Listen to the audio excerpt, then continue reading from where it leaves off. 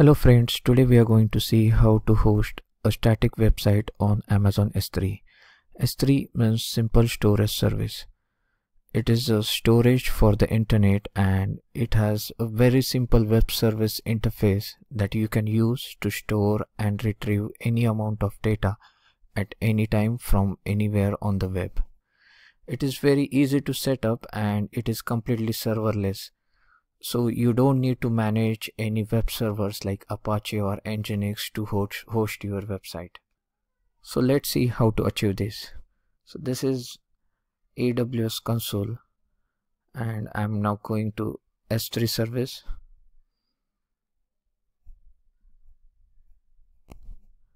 Now you can see I already have two buckets. So these buckets are basically used to store your objects, or your files are going to be in this buckets. So while creating bucket, ensure that you follow the bucket naming guidelines which are documented by Amazon. I can show you, they have mentioned some rules over here. I'll post this link in description so you can have a look. Also, these bucket names are globally unique regardless of the AWS region in which you create the buckets. So your name should always be unique. Now let's create one bucket. So again, create bucket. So I'll create a bucket with name myblogSite.com.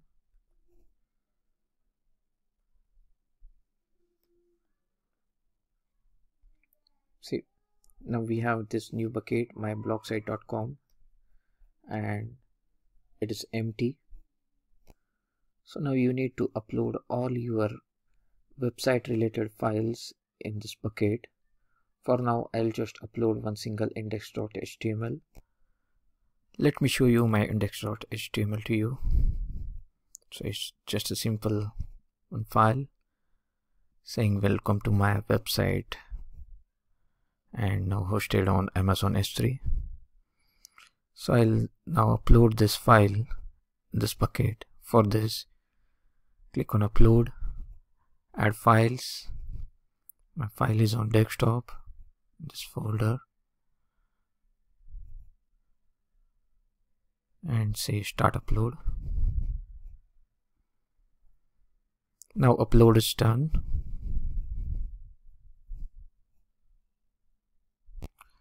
Now let's enable the web hosting on this bucket. So click on properties.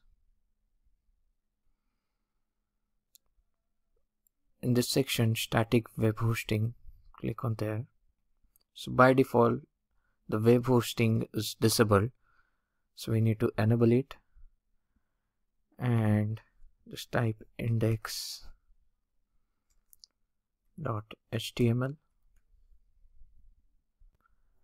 and click on save. So now we have enabled web hosting on this website.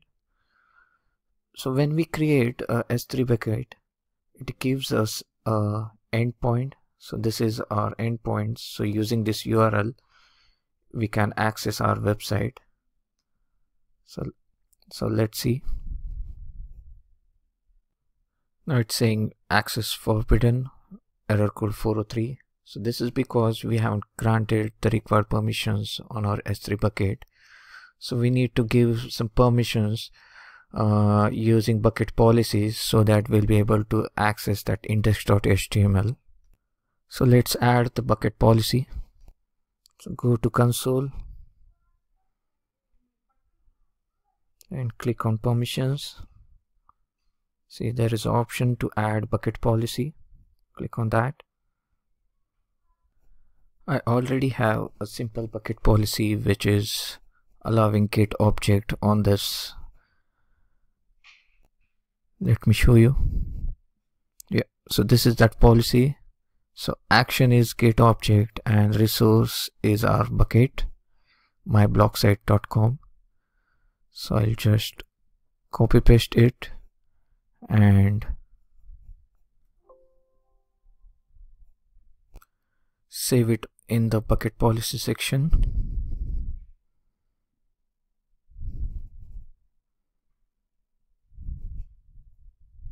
Policy is now saved.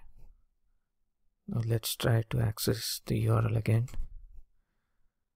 Yeah, now you can see our index.html is visible. So if you want to access your website using custom domain name which you own and not this Amazon S3 endpoint, you can do that. You just need to create a CNAME record of your domain name for this S3 endpoint, and then you're good to go. But make sure your bucket name should match with your domain name, then only it will work. That's it for now. Hope you guys find this video helpful. Thank you.